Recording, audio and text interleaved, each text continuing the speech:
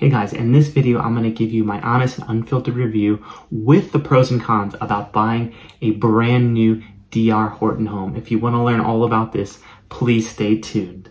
And if you're new to my channel, welcome. My name is Kenneth and I invite you to reach out if you have any questions or comments. My contact info is linked just below. So pro number one is DR Horton is America's #1 home builder when it comes to volume. In 2021, they built 83,000 homes.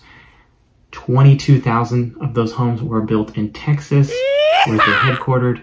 18,000 of those homes were built in Florida, my home state, and the company has been around since 1978, and they are a publicly traded Fortune 500 company. And pro number two is speed. They really are the fastest builder, and that means limited wait times. And so there's not a ton of delays because of this, because they're doing such a good job, controlling their supplies and their labor. So pro number three is options and incentives.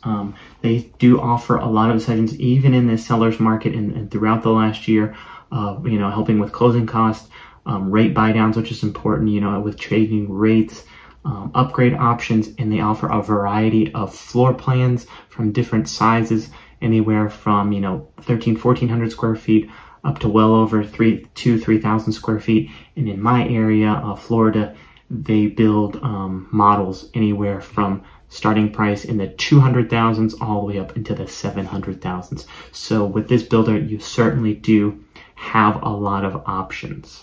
So pro number four is what's included. You're going to get most of the appliances, and for the most part, your house is going to be move-in ready. So for appliances, you're going to get the dishwasher, the stove, the microwave, sometimes the range hood, and it's typically just not going to include the refrigerator. You're going to have to go out and buy your own. But there's also, and it's not going to include the washer and dryer, but they certainly have options when it comes to getting a washer and dryer. So your house is really, you're going to be move-in ready. What are you going to have to do? Probably get a few appliances, washer and dryer, refrigerator. They do take care of most of the landscaping. So a lot of times they'll include the fence, include the sod, and some plants. So let's jump right into the cons. Con number one is they are a big company, and there's drawbacks to that when it comes to dealing with red tape, getting approvals, and then in many things, they have unflexible terms. And con number two is there's a large number of complaints. I recommend you do your own research as far as digging a little bit more into those. But one, the fact is just because they are building the most homes, just based on math and numbers, they're going to have the most complaints most likely. I don't know what the percentages are, but certainly if you go look on Google or any other sites, you are certainly going to see a lot of problems and complaints and issues. Con number three is quality. Certainly there's instances that I'm aware of where contractors are doing sloppy work. They certainly in our area work year-round, 7 days a week, rain, snow, whatever's going on. So in this, this really can cause some shortcuts when it comes to how they do their work.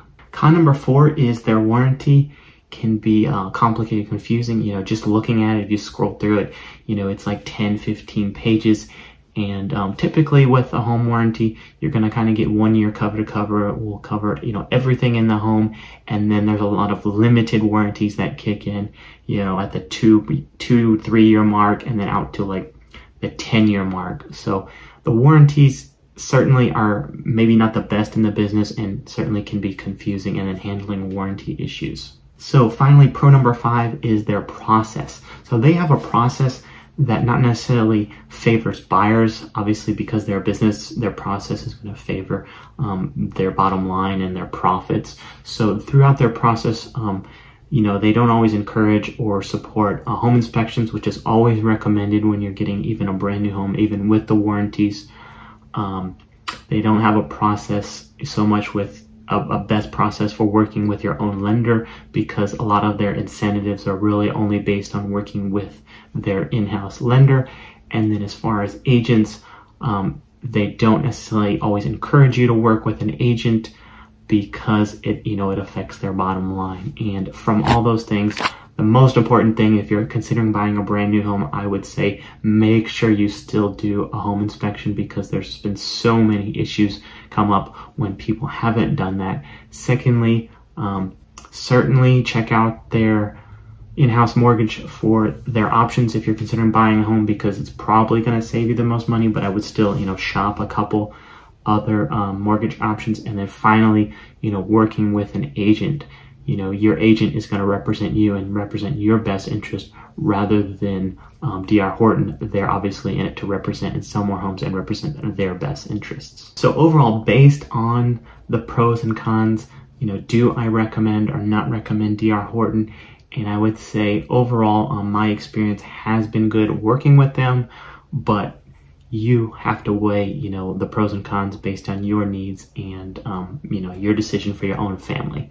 So if you have any questions or comments about this video, please comment below, reach out by email, text, or call, and I'd be happy to hear from you in any way. Please do me a favor. If you enjoyed this video, hit that like button. And if you want to hear more videos from me, just hit that subscribe and notification button. Thanks so much for tuning in, and take care.